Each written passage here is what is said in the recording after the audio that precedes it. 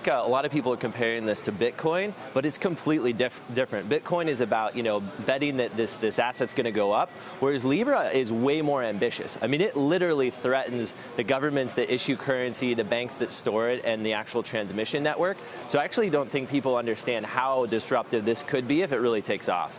Does it allow you to more easily get into markets outside the U.S. if you eventually choose to do that? Or is there anything you'd even be interested in building on top of domestically? Well, so for companies like Tally, who are not a bank but are doing financial work, it's actually a really big disruptor. Because right now, just as an example, we announced Tally Save, which is an automated saving service that gives people points for setting money aside, and it's all automated. But for us to do that, we had to partner with a bank to get the FDIC insurance, because it's illegal for a non-bank entity to hold funds. Whereas Libra, anybody can build a wallet on top of it. You can store value. You can transmit that value across borders. I mean, I really think that this, if it takes off, it could become a worldwide currency, which is pretty disruptive even for government's ability to control access to funds. When you say if it takes off, yeah. What are the hurdles?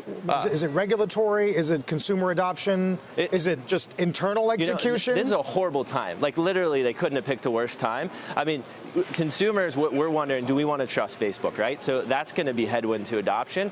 And then the other is, I mean, the regulators are sharpening their knives right now. And it's just like, you just gave them a bigger stake to cut into. So I think it's going to, from an outsider perspective, it's going to be interesting. But I think I'm rooting for it, because at the end of the day, it could be good for consumers. Do they have to trust Facebook? I mean, you could create your own Tally wallet, couldn't you? And just have Libra in it, and Facebook's name doesn't have to get mentioned. Oh, well, but look at the news. Facebook launches Libra. Like, I get they set up this consortium, this group of independent folks, but I think most consumers are going to associate this with Facebook. So I think that's going to be some headwinds. But my bet is it'll take off, because what's going to happen immediately is remittance internationally. I bet you within months of launching, this will be the primary way people get money out of first world countries to other places, because it's immediate, secure. And then I think you're going to see a really slow adoption at the point of sale for being able to pay for things and pay bills and stuff. So it could be a slow slog from there. I mean, this is big picture here, yeah. But if entire countries and currencies are being disintermediated, yeah. Why would they allow Facebook to operate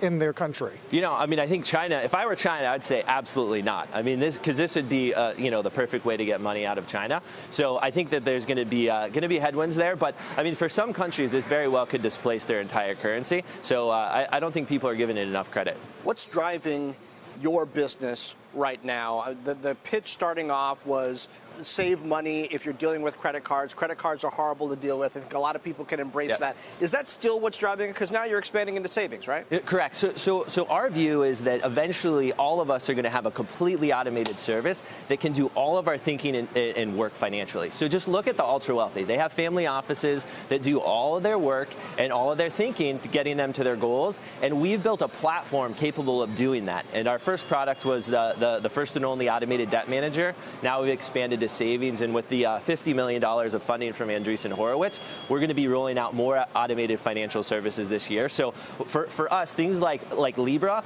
are really empowering, because right now we have to integrate with this antiquated financial system, and Libra theoretically could make it so it's just zero cost to pay bills, transmit money. So things like this could be good for us.